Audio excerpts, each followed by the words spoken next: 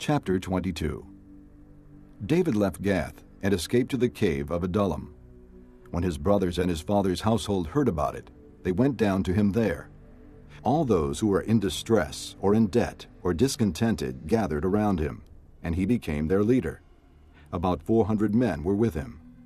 From there David went to Mizpah in Moab and said to the king of Moab, "Would you let my father and mother come and stay with you until I learn what God will do for me?"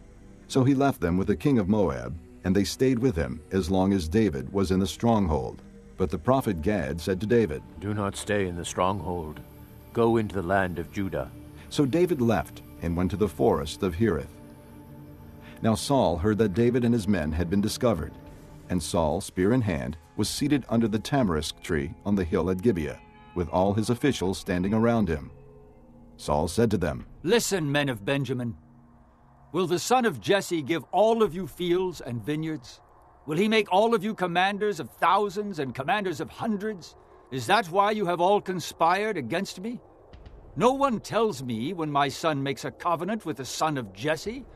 None of you is concerned about me, or tells me that my son has incited my servant to lie in wait for me, as he does today." But Doeg, the Edomite, who was standing with Saul's officials, said, "I saw the son of Jesse come to Ahimelech, son of Ahitub, at Nob. Ahimelech inquired of the Lord for him. He also gave him provisions, and the sword of Goliath, the Philistine."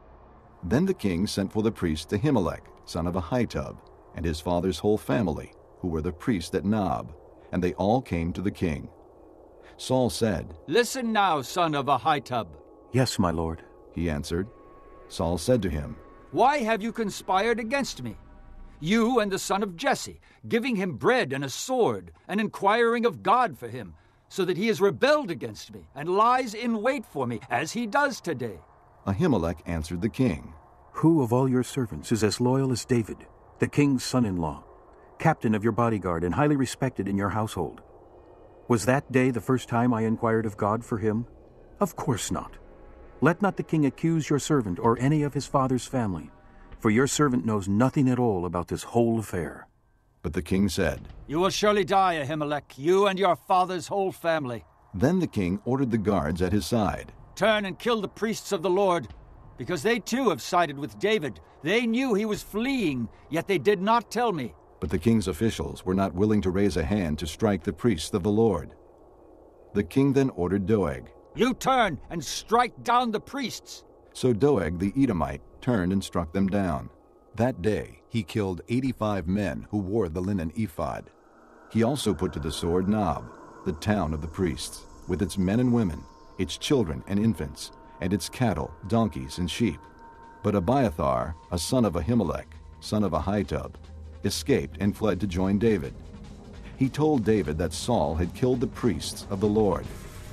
Then David said to Abiathar, "That day, when Doeg the Edomite was there, I knew he would be sure to tell Saul, 'I am responsible for the death of your father's whole family. Stay with me. Don't be afraid.